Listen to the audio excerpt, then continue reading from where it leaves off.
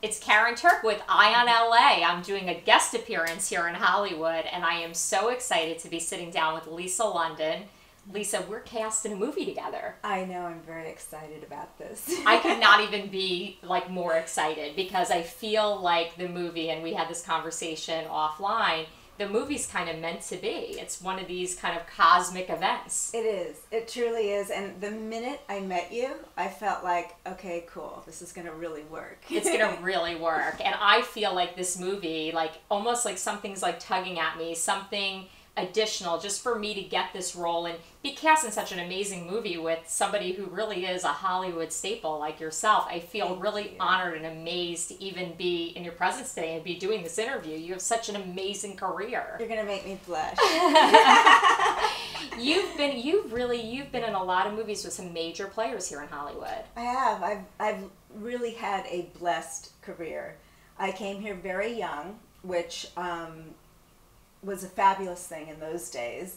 Nowadays, I think you have to be a little bit more wary, but I guess, there's always been the pitfalls you could fall into. Yeah. And you just have to keep your wits about you and stay focused and do the work, and I think it's been a lot of luck. Mm-hmm. And I know, yes, of course, talent's involved too, but a lot of it is hard work. Yeah, and I know you were cast in some roles, some pretty big roles, pretty early in your career, and I've heard you say before that it's a little bit of luck. It's probably a lot of talent, too. But what are some of the memories you have? You were in a movie with Johnny Depp. That was one of the first movies, I think, that you were in here in Hollywood. I love that you mentioned that because it was my third film, and I shot it in Florida. We shot in Key West, which I absolutely adored. And it was not only Johnny Depp, it was Andrew Dice Clay, Michael Bowen, Rob Morrow, Hector Elizondo, Leslie Easterbrook.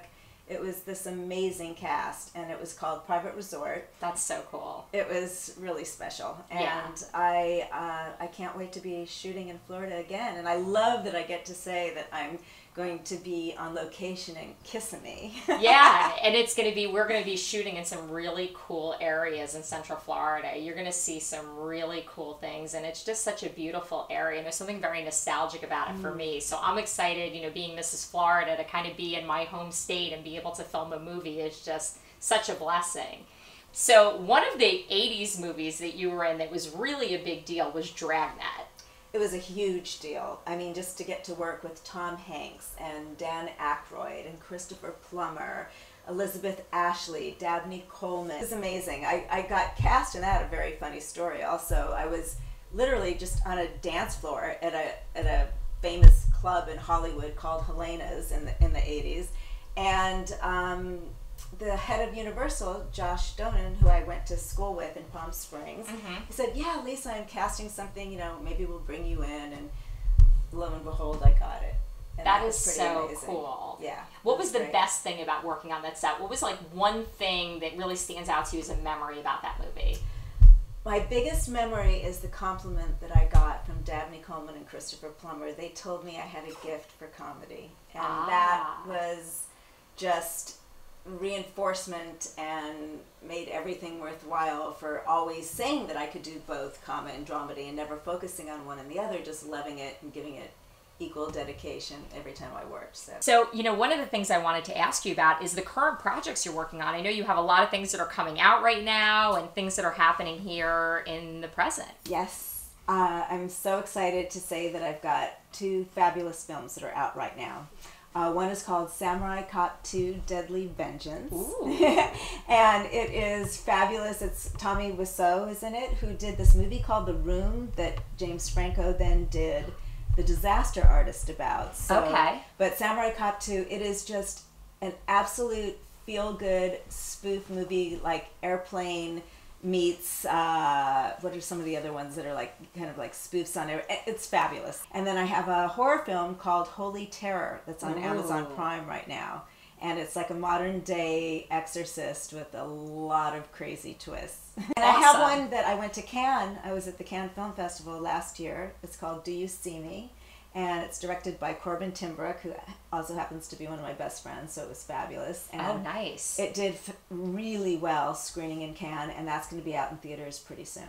Well, and Nearly Departed is a comedy film, so you're back at your roots now. It's fabulous. I love that it's a black comedy. That's my favorite. Yeah. There's like this bittersweet. It's like a dark side to You it. got it. Yeah. There's And a little drama. It reminds me of Heaven Can Wait, and I love the arc of my character. I don't want to give it away, but I start off one way and then I turn another. Which is so good. Yes, and it's I'm very excited good. because I've had 4 babies in real life, but Aww. I actually get to have a baby in this movie. So I it. think that's pretty cool. Well, and I am everyone's favorite aunt. I don't have children, but all my nieces, nephews, they worship me. All my friends' kids worship me. And I have a mini-me niece that literally is a clone of mine. So it's not going to be a stretch for me to be in love with my little niece at all. That's so cool. And I'm so excited that you're going to be my sister-in-law. I know, so, fun. Welcome to the family. Thank you. Yeah, I'm really excited. I'm really glad you're going to be joining me in Florida. I really look forward to working with you. It's going to be fabulous. It's going to be awesome. Can't wait. Florida, here we come.